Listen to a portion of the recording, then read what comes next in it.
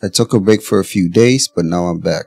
A new Star Citizen Alpha 3.22 patch just hit the live servers not too long ago, and this time around they have a few bug fixes. In this one, it mentions here short-term database reset. I believe this is pertaining to reputation, but we'll have to see when we get back into the game. For bug fixes in this one, there's a few. It says here they fixed an issue causing large performance drops when approaching the new inhabited derelict settlement. So now I have noticed this. As soon as you fly close to these locations, the game frames drop significantly. So the fact that they have a fix for this is pretty good. Hopefully it does translate over and it doesn't introduce any further issues.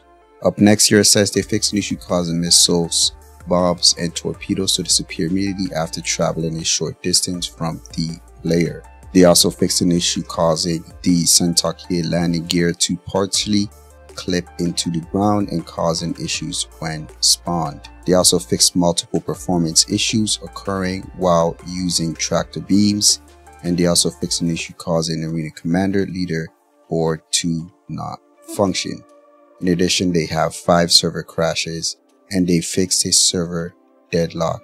In addition to this, they also mentioned that after the PTU test for this patch that I just spoke about, they are going to be doing another test in the preview channel for replication layer.